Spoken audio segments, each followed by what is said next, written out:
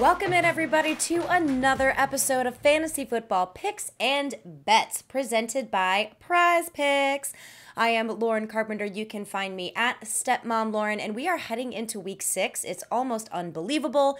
We still have one more game to play here on Monday night for week 5. I'm recording this on Monday evening, so whether or not you're listening to this on Monday evening or on Tuesday morning, we still have a great show lined up for you today.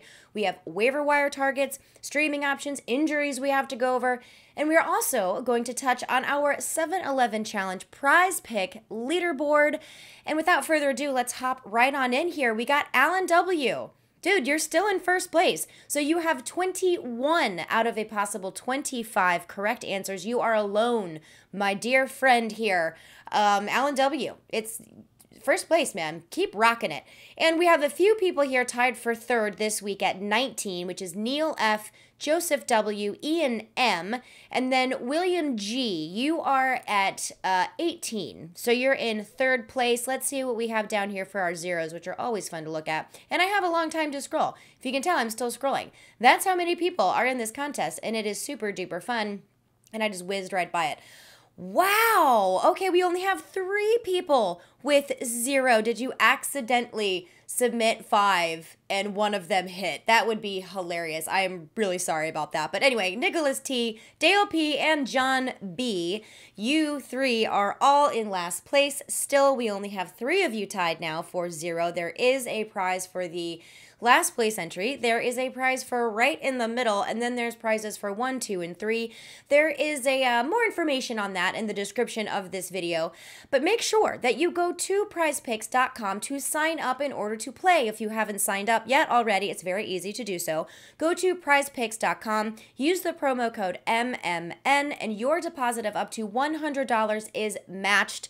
Free money. Super fun. I love playing PrizePicks. It's my new obsession. I know I've said that before, and I'll say it again because it is a ton of fun. And there's still time to get in on our 7-Eleven challenge. It is very easy to do. Simply pick 5 over-unders. Just don't choose any from the Monday night game because, as you can tell, I am already talking about who we have in the leaderboard on Monday. So no Monday night games, but Sunday game's good, Thursday game's good, 5 over-under picks, and you change your bet amount to $7.11. That is how PrizePicks keeps track. They let me know, and then I'm the one that brings all of that wonderful information straight to your ears and eyes if you happen to be watching. Again, PrizePicks.com, promo code MMN. There is also a link in the description of this video to make it super duper easy. And just real quick before we head on to our lengthy list of injuries, Pat and I didn't do so well this week. Sadly, we did not. We both got 2 out of 5, even though our options were both different. But let's go ahead and put Pat Mayo's picks up right here. He got Devontae Adams over on a receiving touchdown, which was correct. And then he got Ezekiel Elliott over on a rushing touchdown. Other than that, that was it. Wah, wah. Sad day for Pat, and again, sad day for me too. Let's put mine up here for you. AJ Green, disappointment. DeAndre Hopkins, yay! Derrick Henry, yay! Other than that, Matt Stafford couldn't even rush over 5.5 yards. Really? Come on, man. Yeah, so again, I got that one wrong, and Zach Wilson was super duper disappointing. I thought he might have been able to capitalize on a really good performance. He only got 192 passing yards. Sad day, but oh well. We play this game because it's fun, not because we win all the time, because what's the fun in that? Let's be honest. It's a lot of fun when you always win. But remember, 7-Eleven challenge, 5 over-under picks. Set your bet amount to $7.11. Come play along. It's a ton of fun. But we do have to get into injuries, of which there were a lot. And primarily to the poor New York Giants, who might be fielding their second-string roster like moving forward. It's very, very sad. I don't know if you saw what happened to Saquon Barkley. He rolled his ankle. And if you are kind of a queasy person, don't look up images of it because it looks like a tennis ball is like coming out of his ankle. It's very gnarly. Luckily, it wasn't as bad as it could have been. He is slated to miss at least 2 to 4 weeks. Plan on 4 weeks here just to be on the safe side. And then Daniel Jones took a big hit, the quarterback for the New York Giants, and he's obviously in concussion protocol, but when he got up from that hit, he was all sorts of woozy, tripping around. It kind of looked like he was drooling a little bit. It was kind of scary. So he is in concussion protocol. No idea as to what his availability is going to be moving forward, so make some arrangements, which is what what I am here for. And Kenny Golladay, he also got hurt. He got a knee injury. That one isn't as serious. I don't really know what his status is moving forward, but we still have Darius Slayton who's out, Sterling Shepard who's out. Both of them are dealing with injuries. And then on top of that, Kadarius Toney got himself kicked out because he punched some guy. I mean, luckily it's not injury related, but still, man, come on, what are you doing? Poor Giants. Anyway, moving on. Another big injury that is going to take this player out for the season is Juju Smith-Schuster. He had a very significant shoulder injury. He is planning on having surgery, which will be season-ending, so he is done. I mean, Chase Claypool is obviously going to be stepping up big time like he did in the offense against the Broncos that we saw over the weekend. And Clyde Edwards-Helaire, this was another near miss, but he did not have too severe of a knee injury. It is an MCL sprain, so he should miss 2 to 4 weeks as well. So just keep your eye on his status. Again, I'm going to go over some running backs that you can target to make some arrangements to plan for some of these guys being absent. Tyreek Hill suffered a knee injury, but it was considered minor. So I guess keep an eye on his status. It was kind of like, it's no big deal. Same thing with Tom Brady. He hurt his thumb, but he should be fine for the Thursday night game. Joe Burrow, he was released the same night from the hospital after he was admitted for a throat contusion. Obviously not really that big of a deal. He himself said it wasn't a big deal. So luckily that is also a swing and a miss when it comes to an injury, which is always a good thing when it comes to these. But interesting news here. Joe Mixon, who had that high ankle sprain, I guess was totally fine. So there's that. But Samaje Perine, he has been placed on the COVID-19 reserve list. So if you have Samaje Perine in a deep league and you need to start him, keep your eye on his availability. Oh, and unfortunately, Max with 2 X's, Max Williams, this makes me very sad.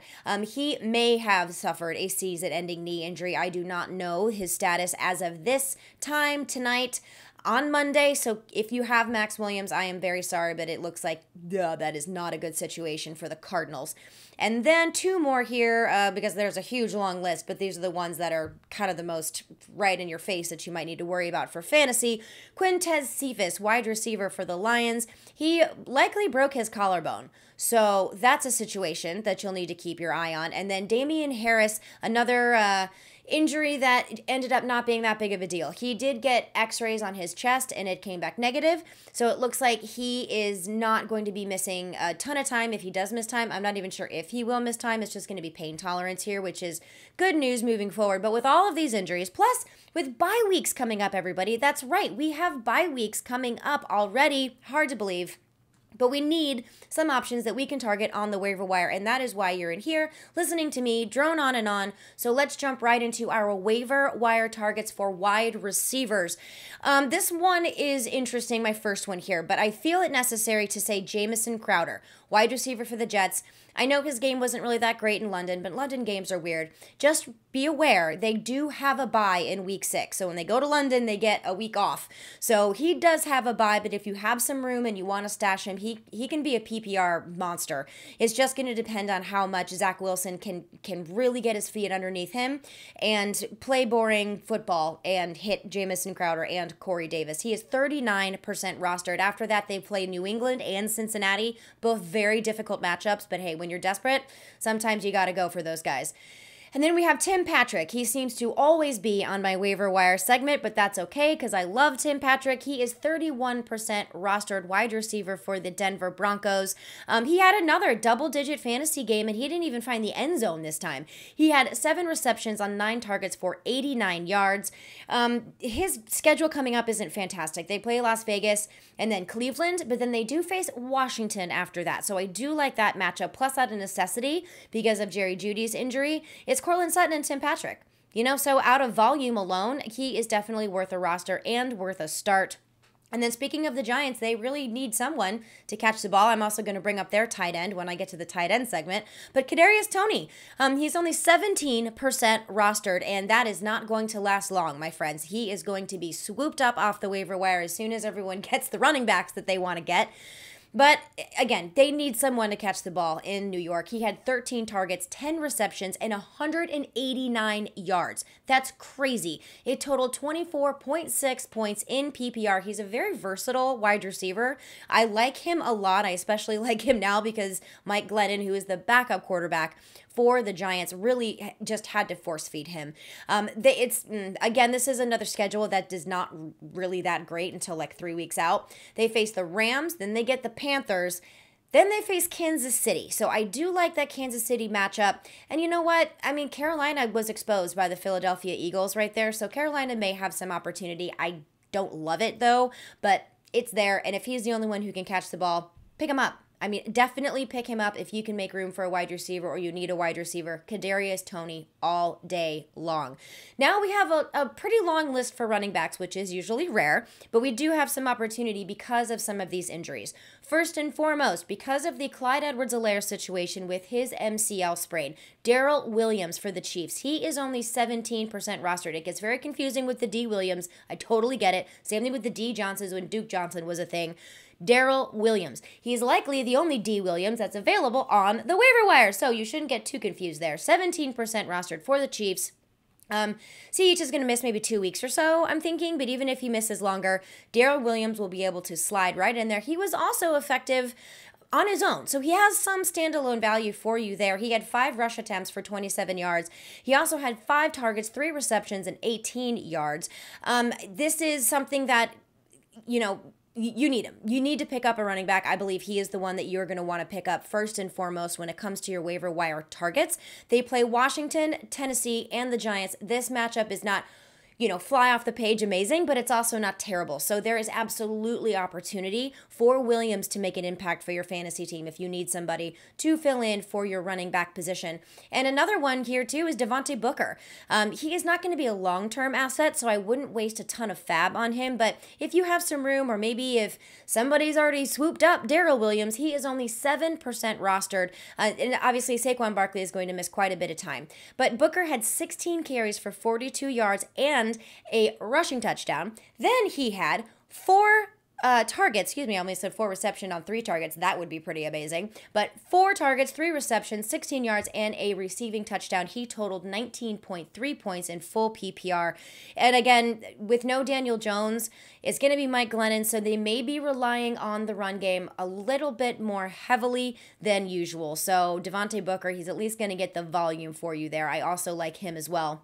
And then another one that is interesting to me because he's been questionable after a big blow-up 10-reception game with the Buccaneers, Giovanni Bernard. He's still a thing, and Tom Brady seems to like to target him, especially in the red zone. He only had 4 carries, but at least he had a carry this time, for 21 yards, and he had 2 targets, 2 receptions, 14 yards, and a touchdown. He's obviously touchdown dependent. He's not going to have a ton of volume with Leonard Fournette there, but either way, at only 16% rostered, and if you're desperate, you might want to try Giovanni Bernard in PPR scoring formats because I have a feeling this might be more of a trend than it is more of a fluke because Tom Brady really likes to pass the football. So I do like Giovanni Bernard. I think he's very sneaky. I also think he's very sneaky in DFS lineups moving forward. And 2 other names I want to give you as well to keep your eye on. Khalil Herbert for the Bears. I know we talked about Damian Williams, but Khalil Herbert, even though his stat line didn't look all that pretty and he didn't fly off the page with a ton of fantasy points, he still got usage. And I think that once he gets involved, Khalil Herbert could become a thing. He is the I guess he's the RB2 now because David Montgomery's out. He was the RB3 for the Bears and also for the Chiefs, Jerick McKinnon, someone else you should keep your eye on. I like both of those 2 guys, but they may be available after your waivers have run. So if you have a priority and a need to start right now, I would definitely target Darrell Williams or Devontae Booker. But if you have a little bit more space, maybe you have some room and you want to stash either of those 2, Khalil Herbert and Jerick McKinnon, not bad additions at all. And then let's hop into our tight end segment. Like I mentioned before, the Giants need people to catch the football. And Evan Engram, I know he also hasn't been super duper explosive, but he is only 31% rostered. He had 4 targets, 4 receptions, and 55 yards. If he scores a touchdown, he has a great day in fantasy for the tight end position. Yeah, this is another matchup situation that I don't love. The Rams, the Panthers, as we mentioned before. But again, Kansas City. That one is pretty nice. Kansas City has allowed a lot of fantasy points to pretty much every single position on the football team except for like the punter, simply because we don't score the punter. But if you do, tell me what league that is because that is really, really cool. Another name, Dan Arnold. Okay, for the Panthers, he could have had an even better game than he did, and he only finished with 7.4 points in full PPR, but he did have 8 targets, which I really like. 8 targets, 6 receptions, 64 yards. If Christian McCaffrey is back, I don't know what his usage is going to look like, but it's the tight end position that we're talking about here. He is only 4% rostered, so if you're in deeper leagues or you're desperate, you might as well take a shot. Sam Darnold's throwing the ball a lot. They face Miami, then they have a bye, and then they play Seattle. It's not awesome. It's not terrible. But again, this is a warm body if you need to fill in at the position. And another one that's even more kind of sus, if you will, is Ricky Seals-Jones, tight end for Washington. He is only 2% rostered. Again, this isn't our super deep leagues that we're looking at, or if you're incredibly desperate. But with Logan Thomas out, Taylor Heineke needs another option to throw to. Curtis Samuel is also banged up again. But Ricky Seals-Jones, okay? 8 targets. That's crazy. I like that. I like that kind of volume. 8 targets, 5 receptions, 41 yards. Again, if he gets a touchdown, which he very easily could, you're talking a great fantasy game from Ricky Seals-Jones. Also keep in mind for your DFS lineups for a value play, they are going to play Kansas City, Green Bay, and Denver. I love that schedule for the tight end position. So not only does Ricky Seals-Jones have a need to fill there for Logan Thomas and Curtis Samuel, if Samuel misses time, he has a great matchups coming up here over the next 3 weeks. So now that we have those waiver wire targets for the running back, wide receiver, and tight end position, and if you really want to be persnickety, wide receiver, running back, tight end position, I can get the order correct. Let's hop into some streaming options for your quarterback position and for your defense special teams, which we'll just refer to as defenses to make my life just slightly easier. Granted, I'll still probably mess it up. I don't love the options here for quarterbacks. I'll just come out there and tell you right now, it's a wasteland. I don't like it. None of these really say to me, like, yay, except for one. And that's who I've been pounding the drum for a while, and it's Taylor Heineke. He is still only 16% rostered, and he is going up against the Kansas City Chiefs. I'm picking on the Kansas City Chiefs because they bleed fantasy points, like I said earlier, to everybody. So he had a very bad game against New Orleans. We all kind of saw that coming simply because of New Orleans' defense. That was a weird game, right? Didn't Washington know that they should jump up when there's a Hail Mary and maybe try to get it from Marquez Callaway? I don't know. That was a very strange situation that I saw there. But either way, the Chiefs have allowed the second most points to opposing quarterbacks. So Taylor Heineke, number 1 QB streamer. Other than that, we're looking at desperation plays, and one of them is going to be Geno Smith. Now, I know it's like, okay, well, there are other backup quarterbacks, Lauren. I totally get it, but Geno Smith looked very impressive when he filled in for Russell Wilson, and his interception was not his fault.